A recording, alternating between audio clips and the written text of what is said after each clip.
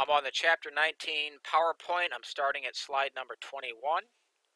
We have been discussing the Gibbs Free Energy, and we're going to remember that as delta G, the change in the Gibbs energy for a system.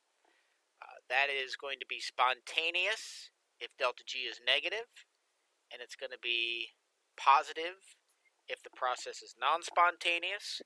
We know that we can look up values for delta G using Appendix L in our textbook. We can also use values for the heats of formation and the entropies of various substances to figure out what delta G is going to be based on the equation. Delta G is delta H minus T delta S. And everything that we've been discussing so far is under standard conditions. So I'm going to put a little circle up here to indicate that everything we've been talking about is standard conditions. Well, what are standard conditions? Standard conditions are 298 Kelvin temperature and a pressure of 1 bar, which is pretty close to 1 atmosphere, and it's also 1 molar concentration of all reactants and products. And this pressure also refers to 1 bar pressure of all reactants and products.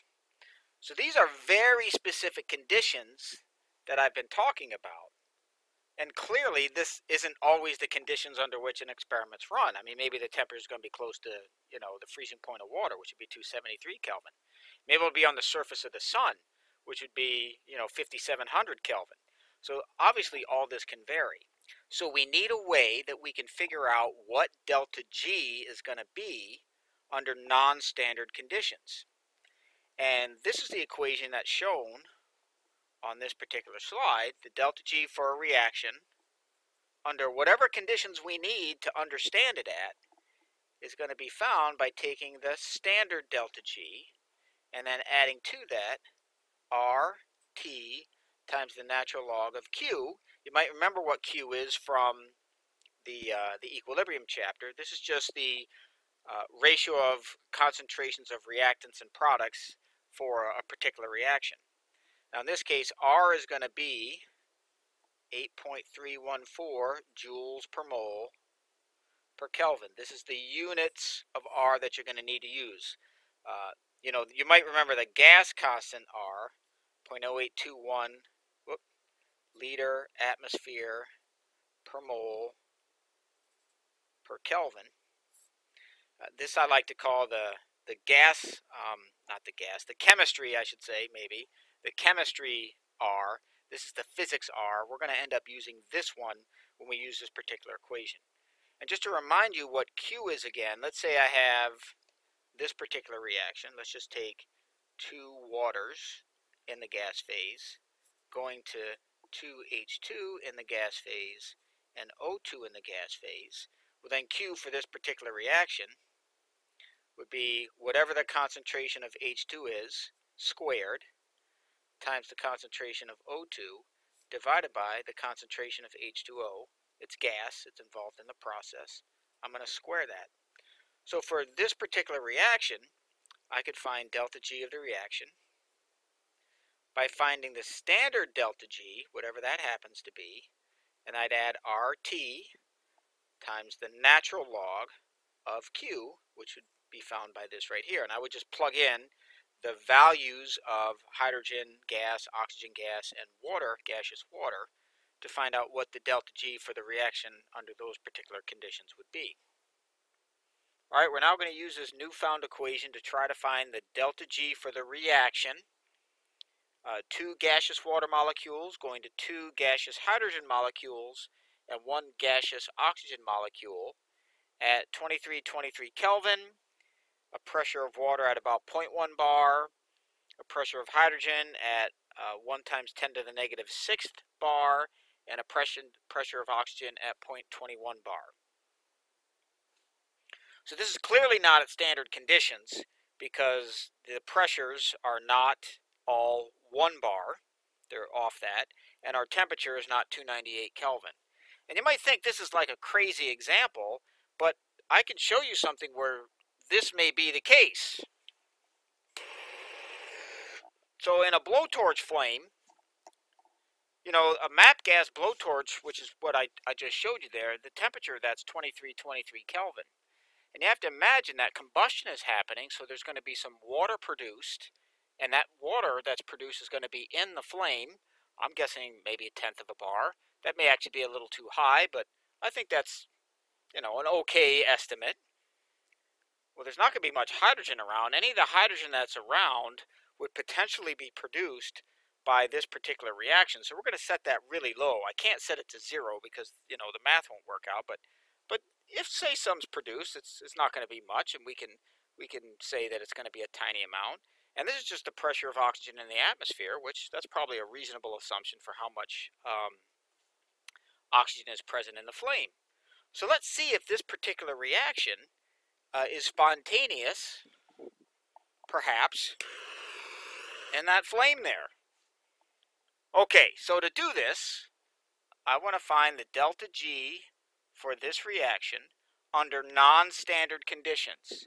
Well, to find that, I first have to find the delta G for the reaction under standard conditions, and then I'm going to have to add to that the physics gas constant times the temperature times the natural log of Q, which for this reaction is going to be the pressure. I know I've wrote concentration here, but we should see this as pressure of H2 squared times the pressure of O2 divided by the pressure of the gaseous water squared. So my first step will be to calculate the delta G under standard conditions. So I looked these values up in a table in the back of the text, and let's see. I want to calculate the standard delta G for this reaction. Oh, and the reaction, you might remember, is 2H2O going to 2H2 plus O2. So I want to find the Gibbs energy under the final conditions minus the Gibbs energy under the initial conditions. So what's that going to be equal to? Well, the delta G under final conditions, that's going to be these two over here. So I need to take 2 times the value for hydrogen, which is twice times 0. That's easy. And I need to add to that 1 times the value for oxygen, which is also 0. That's a pretty easy calculation. The whole thing goes to 0. So that's my that's my final conditions. Now I want to subtract from that the Gibbs free energy for the initial conditions, free energy of formation. So I've got to go twice. I've got to subtract twice the value for water, minus 229. Let's see, this all goes to 0, and I'm going to add twice a 229. 2 times 229. So that's going to be a positive 458 kilojoules per mole.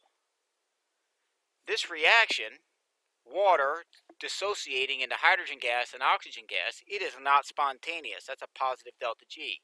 It doesn't happen on its own. So I'm going to just take my cup of water here, and I'm going to check this out. Maybe I'll just leave it here as I'm going through some of the calculations. It's not decomposing into water and oxygen. That's because the delta G for this is positive.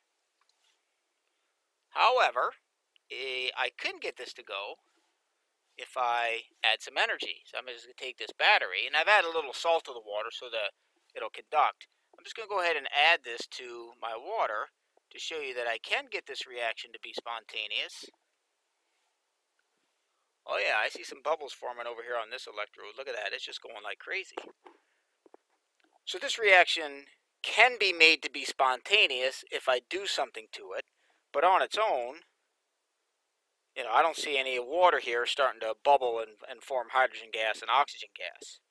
So in order to get that reaction to go, because delta G is negative, I have to add a little bit of chemical energy to it to get it to go, and that chemical energy is being added from the battery. Well, that was kind of fun. But now we're also going to see if this reaction might be spontaneous under some non-standard conditions, the conditions we saw with a blowtorch. And we estimated what those conditions might be, and now let's just do a calculation and find out if it might be reasonable to assume that the water produced in the blowtorch might actually produce some hydrogen gas and oxygen gas. Okay, so the delta G for the reaction under these conditions, that's going to be my standard delta G, which we calculated to be positive 458 kilojoules per mole. So let me write that in here. 458 kilojoules for every mole, plus R, which is 8.314. That's joules per mole per Kelvin. Notice this kilojoules doesn't talk to this joules.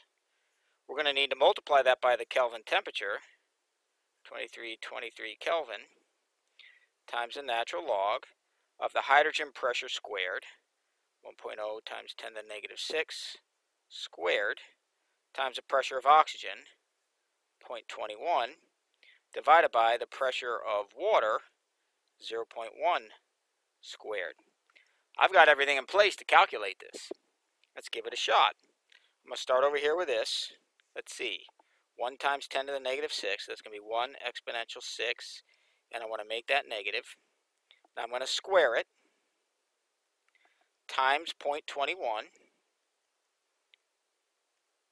And I'm going to divide that by 0.1 squared. So I'm going to divide by 0.1. And I'll divide by 0.1 again. That'll do the trick. So now I need to take the natural log of this value. And now I'm going to take this and multiply that by 2323. And I'll take this whole answer and multiply that by 8.314. Okay, so what I get? That big. Let's divide by, okay, hold on. Let's see where I'm at here. So this Kelvin cancels this inverse Kelvin. The unit I have is joules per mole. Let's make it kilojoules per mole. So I'm going to divide by 1,000. Minus 475 kilojoules per mole.